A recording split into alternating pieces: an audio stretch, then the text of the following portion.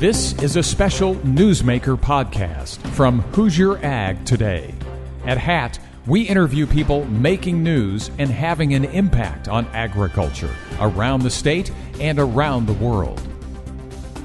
We are now talking with the outgoing director of the Indiana State Department of Agriculture, Ted McKinney, who is also the incoming Undersecretary of Agriculture for Trade and Foreign Affairs, a new position at USDA.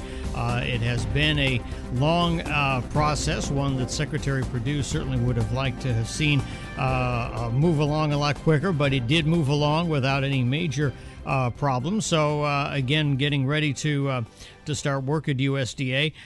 Ted, I guess, first of all, what do you see as one of the first areas that you're going to focus on? Obviously, looking at trade, a key issue for farmers, a key issue for the USDA, a key issue for the Trump administration. What do you see as one of the first areas in terms of trade that you're going to be able to address?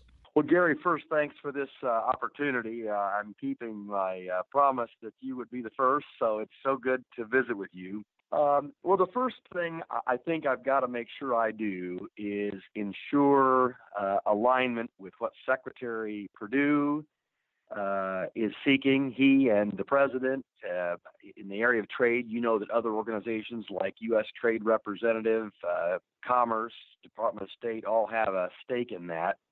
But in my case with Secretary Perdue and those who have been so capably working the ag trade, ag foreign affairs piece in this interim since the election.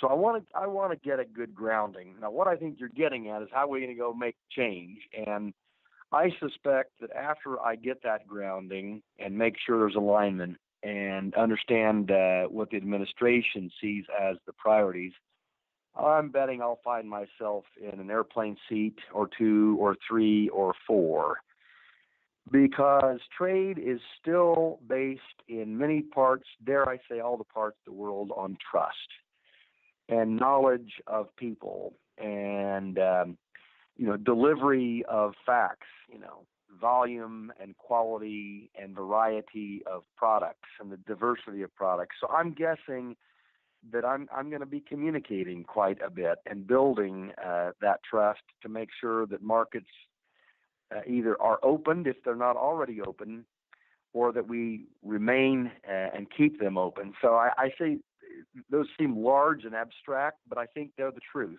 to be honest. The Trump administration in the United States is undergoing a change in philosophy on trade, moving from multilateral agreements to bilateral agreements. And so how will you go about communicating that change and the rationale for that change and convincing some of our trading partners, some of which we have agreements with, some of which we may not? How are you going to approach that in terms of talking to our customers and potential customers about these kind of trade deals and the different approach that the United States is taking regarding trade, particularly in agriculture? It's a very, very good question. Well, once again, I'm going to make sure I'm grounded with what the administration seeks to advance, and I'd say notably Secretary Perdue and newly minted Deputy Secretary Steve Senske, who I've known for years. But I think basically once we have down the messages we want to communicate, it's just a matter of getting out there and doing that. I think while there's been change in messaging, perhaps there are many things that have not changed. I mean, the U.S. is still an incredible, dare I say, in most products, the world's largest provider of food products, be it commodities or processed. Those still remain of very high quality. I don't know if it's too cliche to say we're the world's breadbasket, but in many ways that's true. And so as long as the countries around the world understand that has not changed, and that maybe how we get there may be changing, may not be changing, but in some cases may, then I think it makes the way easier. I still think, though, it comes back to trust. Can the U.S. and will the U.S. be that reliable supplier of high quality, in many cases, high volume products? And I think the answer to that is absolutely and unequivocally yes. Have you had the opportunity to talk with Secretary Perdue or gotten any indication what kind or what level of involvement you will have in the negotiations that are ongoing, the NAFTA treaty in particular, the Korean Free Trade Agreement, which, again, USTR handling that, taking the lead on that, but do you know what role or what that you will play or that you would like to play in terms of being agriculture's voice in those key trade negotiations that are currently ongoing? Sure.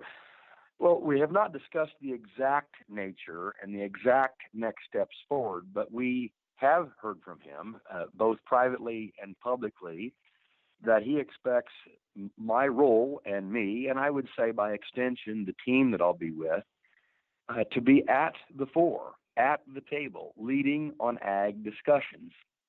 Now, that said, all my life I've worked with teams. I've managed down to subordinates. I've managed sideways a great deal of my life. And yes, like most of us, we've managed up at some point, in many cases. And it's going to take all of those.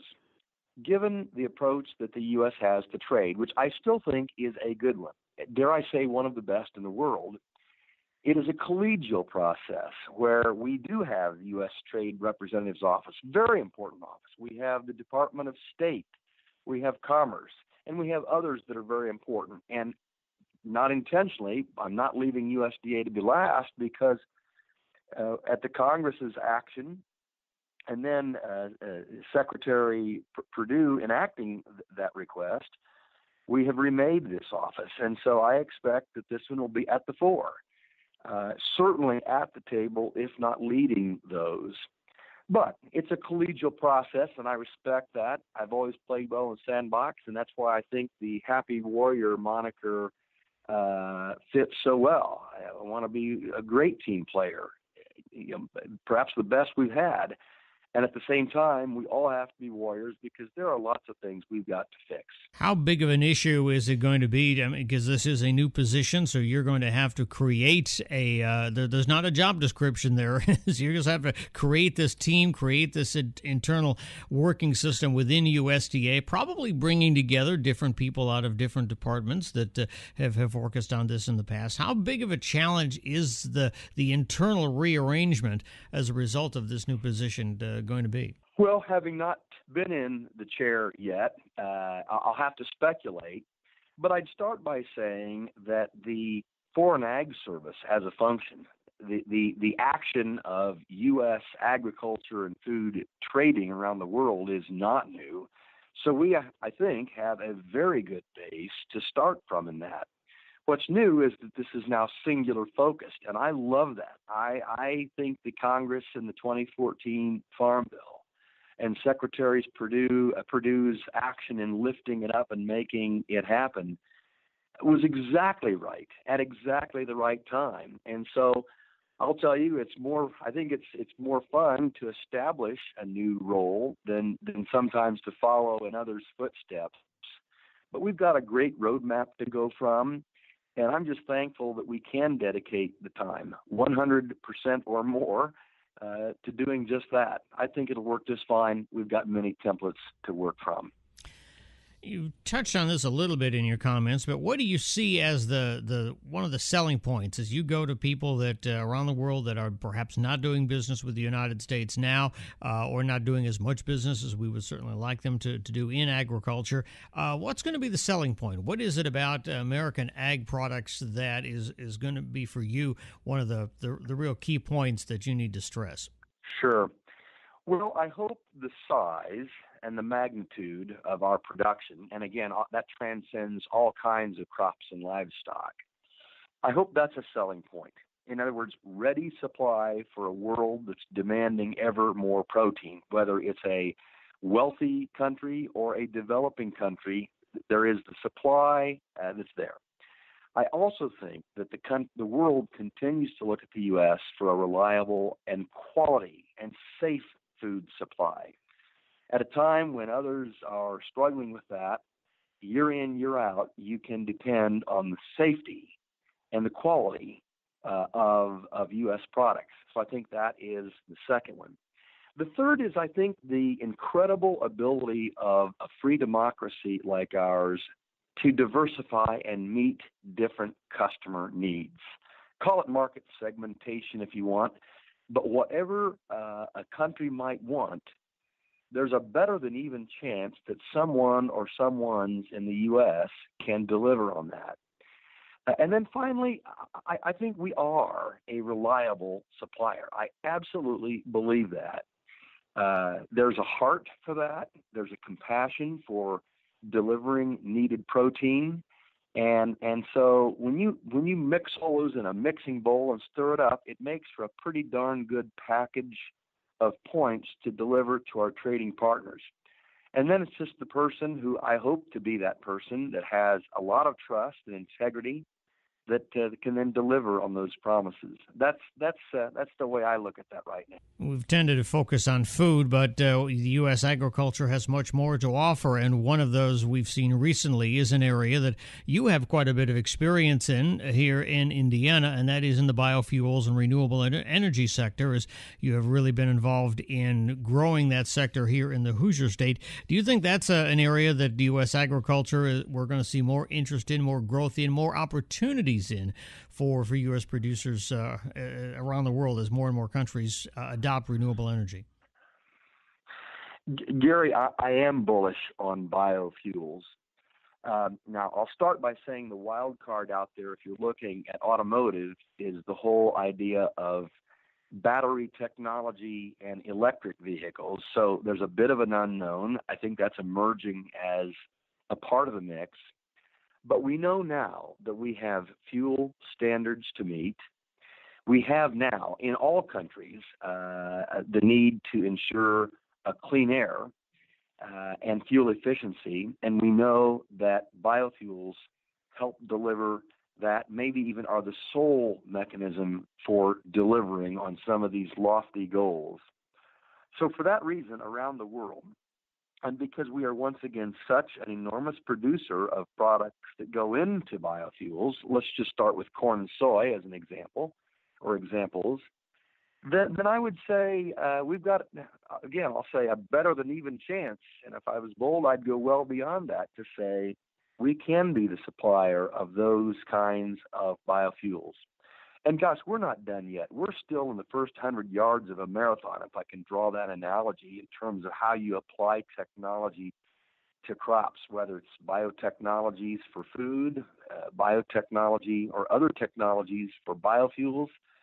I think we're going to get better and better over time. And once again, as we have tended to be, I think we can be a global supplier of these and other products. You mentioned biotechnology, and again, your experience working for biotech companies. Do you feel there is gradually becoming, because biotechnology, the approval of traits has been a bit of a barrier. Going in forward, is that going to be less of an issue? Is that something that your office will help in terms of moving approval of these products along to help this technology continue to increase production both here in the United States and around the world? Well, I would anticipate, as has been the case, that the office and the good people with whom I'll work will continue to advocate for any and all kinds of food. And yes, that absolutely includes products used through biotechnology methods. I don't think the world wants to turn the clock back on that because the benefits have simply been enormous. But that said, there are parts of the world that want something different, and that's okay if they are willing to pay, oftentimes, not always, but oftentimes the added cost for a product used without some of those technologies. Then I'll say repeatedly, we find farmer after farmer that's willing to step up, fill that niche, and do so in a quality and safe manner. I think one of the things we learned through particularly the Indiana Grown program is that you can have a big tent, and inside that tent, people can get along. So I'm more interested in not having one sector tear down another sector at their own expense, Rather, I'm interested in lifting them all up. And I think the world is demanding different types of products in different sectors for different needs. Let's see if we can't build on that success we've seen in fulfilling niche or large commodity markets and deliver what people want. That said, I'll continue always, as we have seen over the many, many, many, many decades, through my and your and others' ancestors, we've got to continue to look at and attempt that best introduction and adoption of technology. It has saved the world from millions and millions of people dying.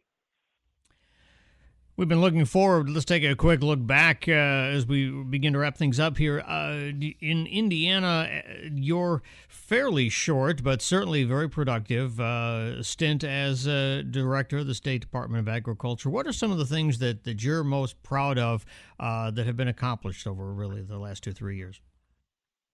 Oh gosh, that's a tough question. Well, I'm going to start with my team.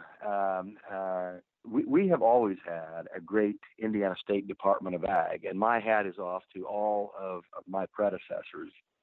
And to take what they've built and build upon that with an even more competent and even more quality team who are pushing the boundaries in all areas, policy, programs, soil water conservation, is just, it's heartwarming. So I start always with team. I would say specific programs that just can't help but be called out. The Indiana Grown program I mentioned before, and we're so proud of that. And not only are we proud of the 914 members, we continue to add about one or more a day on the average.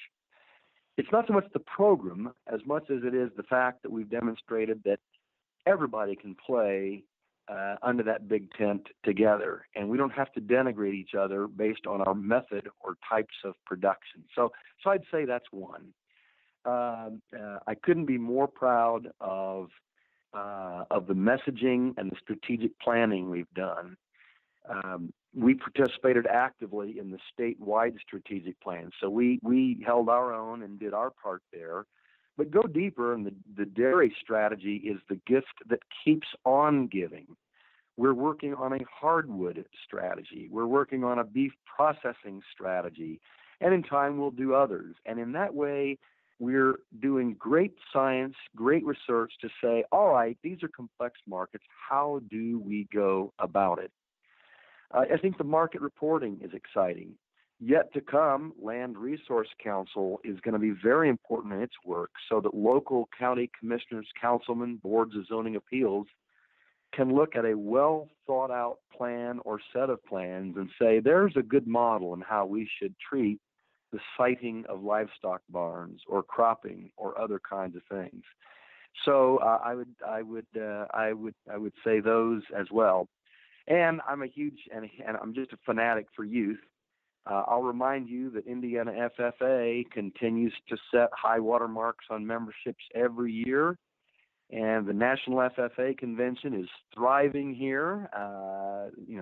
The bid is in now for Indy to chase that for the 2025 through 31 years, and if we can land that, boy, that'll be. I'll even toast myself with a good glass of milk if we land the second round of that. How's that? Sounds good.